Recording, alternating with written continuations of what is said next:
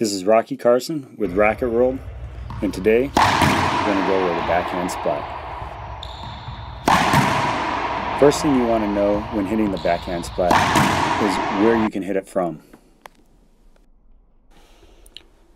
You're going to want to make contact tight to the side wall. That will put spin on the ball, which then grabs the front wall and force the ball to jump to the opposite side of the court.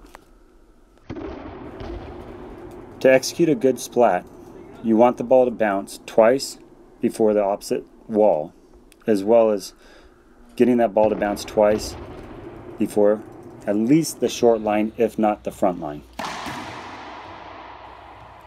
How to hit the splat.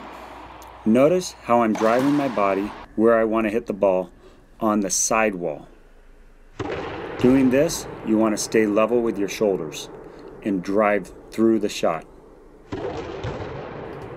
The most common mistake is when players drive towards the front wall and then try to hit it towards the side wall.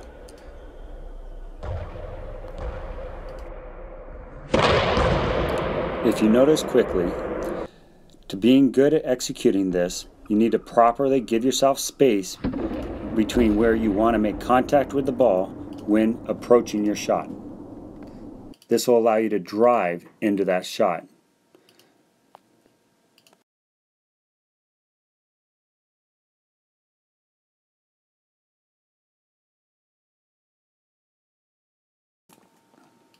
You saw me executing some backhand splats. Now let's go into the forehand.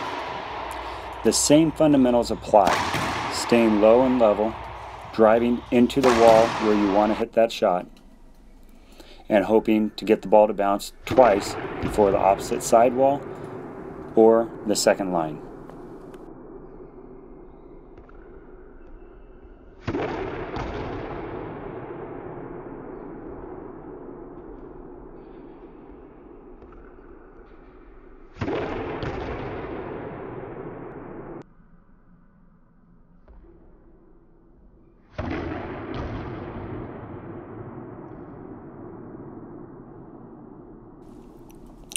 Now you've seen me execute quite a few of these splat shots from different angles on the court.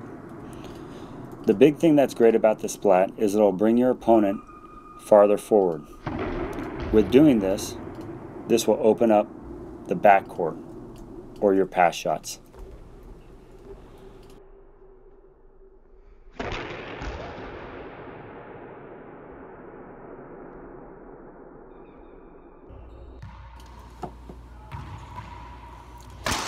Right now you're seeing me go through some of the drills that I practice while I'm at home. Setups off the back wall and setups off the front wall, and working really good on trying to focus on a proper approach so I can execute a nice level shot. Try this at home and I'm pretty sure you're going to be pretty happy with your results.